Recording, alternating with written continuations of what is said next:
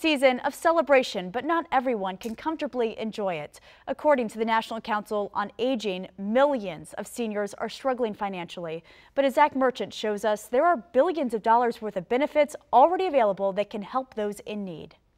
In 2021, poverty in America decreased across the board, except for one group. The census demonstrated that last year, the only group to see an increase in poverty was older adults. Poverty increased from 8.9% to 10.3%. Ramsey Allwyn, president and CEO of the National Council on Aging, estimates that nearly 6 million seniors aged 65 and older now live below the poverty line. It's a generation that built our nation, built our economy, built our communities, built our families. And that generation is struggling. According to Allwyn, the average Social Security payment is currently about $1,600 per month. For many, those payments are all they can rely on. 1 in 4 older adults rely on Social Security for 90% or more of their income. To stretch that limited budget, some are forced to make difficult choices. Cutting pills in half, scrimping on nutritious foods.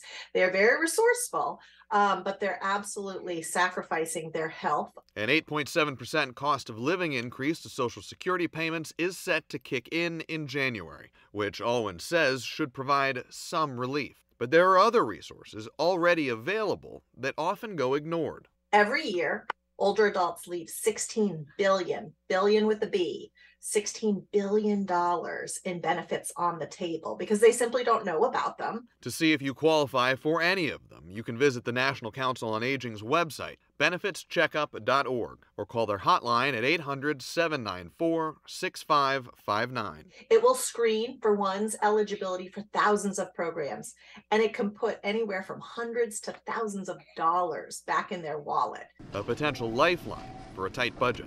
In D.C., Zach Merchant, WUSA 9. And for a link to that benefits checkup site, just look for this story on our website, WUSA9.com.